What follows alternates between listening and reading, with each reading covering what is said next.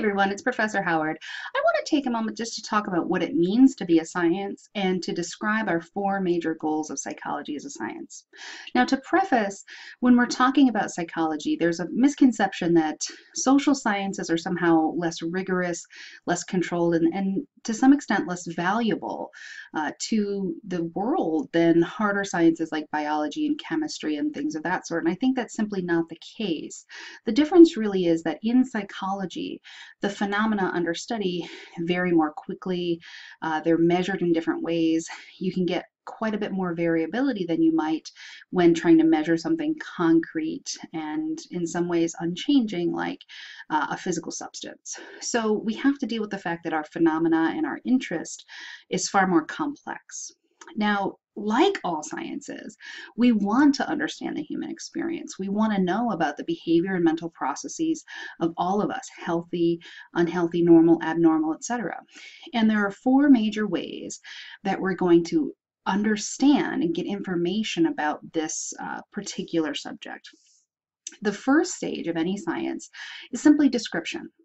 You're describing what's going on. So, for example, if I take my dog to the dog park and I see there are 3 labs and 4 beagles, I'm just telling you what happened. This is what I saw.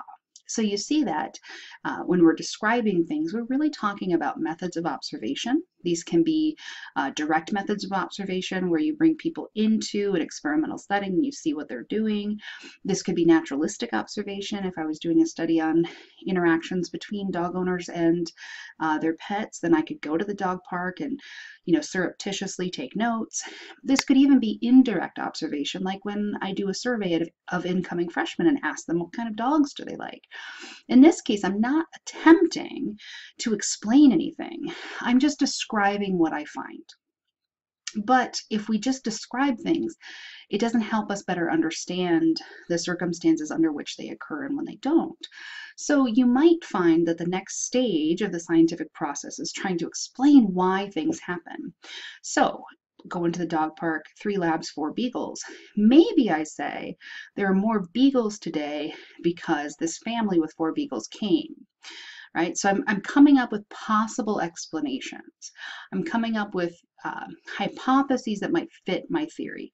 Now, the trouble is here that these are untested, but we're coming up with ways that we could potentially get more information. As soon as you try to put together 2 variables, you say, if this happens, then this happens, then you're starting to try to explain why these things occur.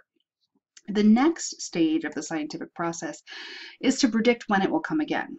So for instance, if I know that one family has 4 beagles, then I could say anytime the Judd family comes to the dog park, there will be more beagles than labs.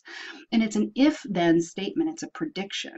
So this is actually much closer to a real hypothesis than we have an explanation because it's falsifiable.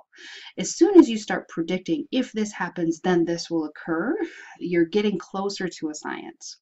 The hardest, most rigorous form of science is that control. And when we say control, we don't mean 1984, Big Brother, we're going to make you do certain things. We're simply saying that if these variables are made present, then another thing will happen.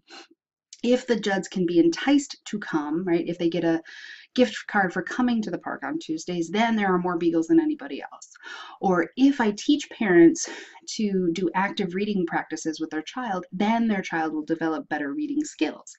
These are things that we demonstrate. When this variable is present, then this outcome occurs. Control is the hardest, the most difficult level of scientific understanding, and you can only determine whether control or a causal relation exists between 2 variables with an experiment. You can do this with traditional between subjects designs experiments, between groups designs experiments, or if you're talking about smaller scale studies, you might have to use something like a time series or single subject design. But you have to be able to demonstrate that when the independent variable, the treatment, is present, then there's a change in the dependent variable that we can predict. And when that independent variable is absent, that change in the dependent variable did not occur. So those are the 4 major goals of scientific understanding: description, explanation, prediction, and control. And that's how they relate to the larger field of science as a whole. Looking forward to hearing what you have to think. Let me know if you have any questions.